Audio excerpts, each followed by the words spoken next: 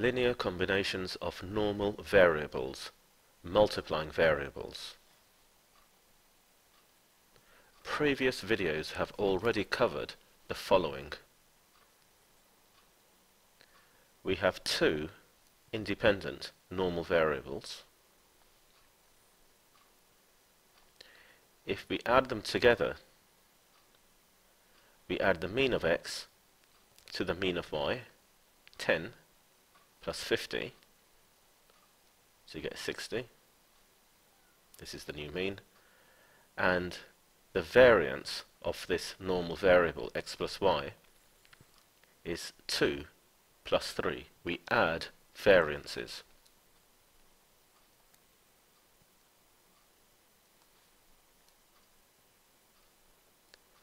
The normal variable y minus x. So to work out the mean, it's the mean of y minus the mean of x. So 50 minus 10.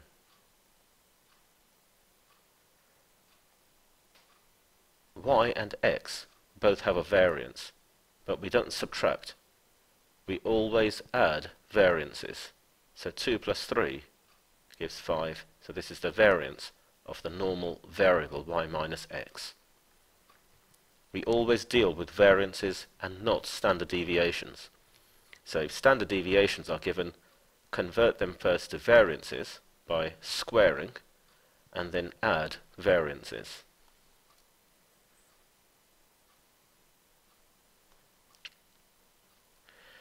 Adding variables of the same type, so the mean of x plus the mean of x, 20. Each one has a variance, which is 2. Add the variances, 2 plus 2, to give a variance of 4. This variable is not the same as 2x. X is multiplied by 2 here. This is what we go on to next. And this are not the same. To give this a context, assume that x represents the weight of a packet of crisps. x1 plus x2 is the total weight of two different packets of crisps. However, 2x is just one packet of crisps, but its weight is doubled.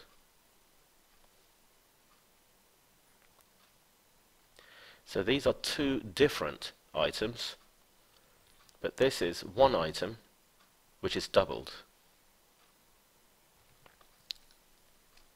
Example 1. Bags of peanuts have weights which are normally distributed with mean 50 grams and standard deviation 2 grams.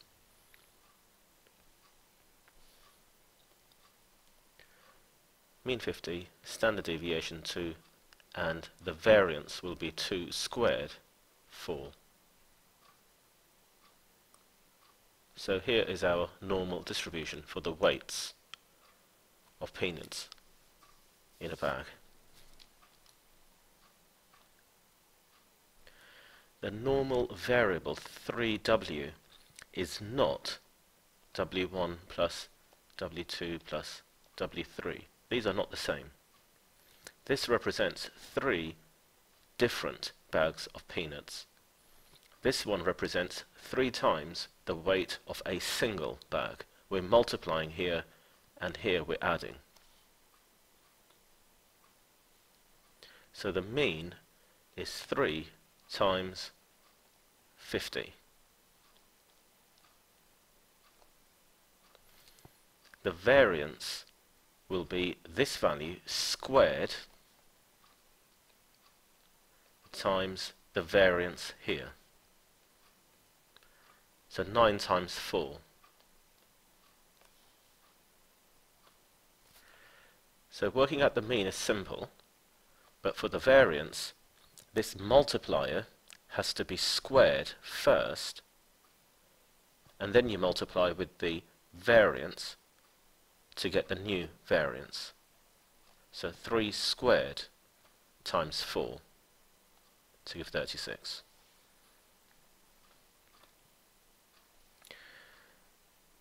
5W, so 5 times the weight of a single bag.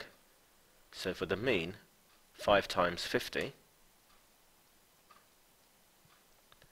and for the variance, it's this value squared times the variance here.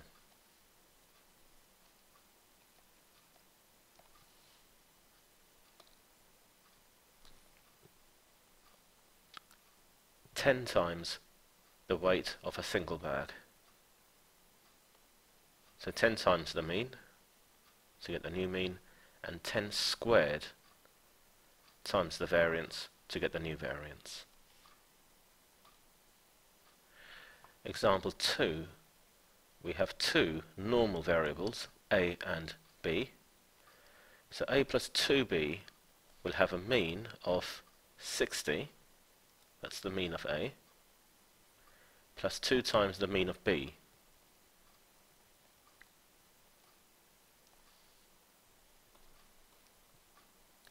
And the variance will be the variance of a plus 2 squared times the variance of b.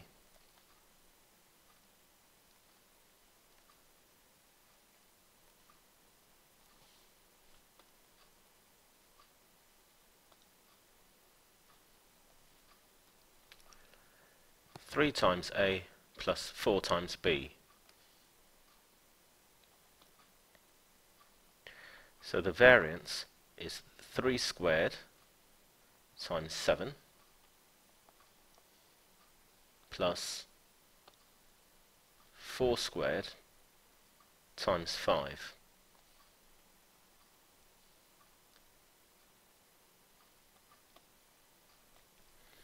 Three b minus 4a. So for the mean, 3 times the mean of b minus 4 times the mean of a, minus 120.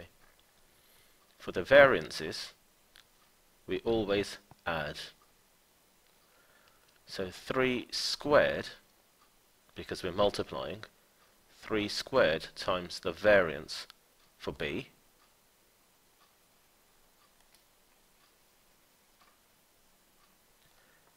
four squared times the variance for a.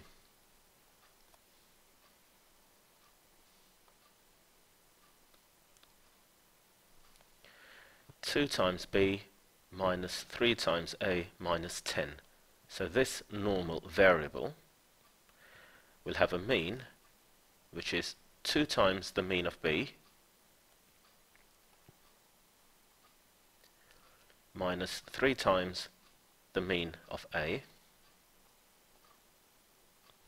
minus 10, giving us minus 110. And the variance, 2 squared times the variance for b plus, because we only add variances and never subtract, 3 squared times the variance for a. And the minus 10 has no variance, so the variance is 83. Example 3. 3 items A, B and C each have weights that are normally distributed. We want to work out the probability that the weight of A is more than double that of B. So this is what we're working out, that A is more than twice B, double that of B here. So all the letters need to be on the left-hand side. So if we subtract 2b from this side, so we get a minus 2b, subtracting 2b from this side, so we get 0.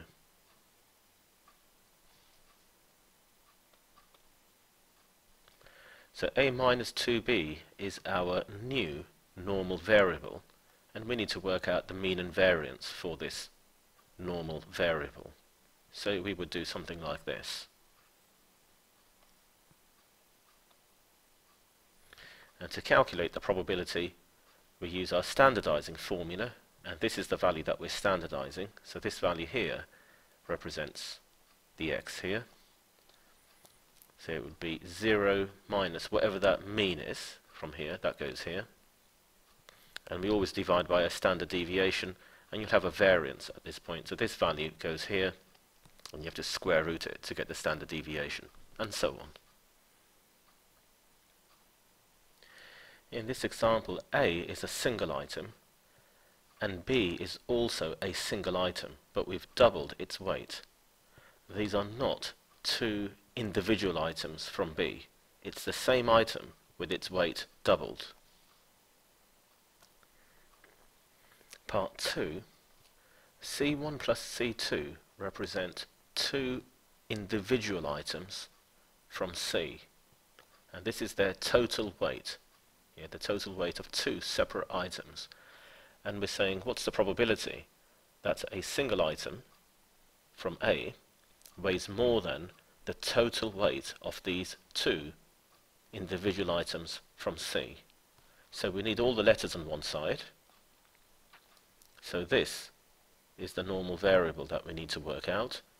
So you work out its mean and its variance, and then you can use these values to calculate any probabilities.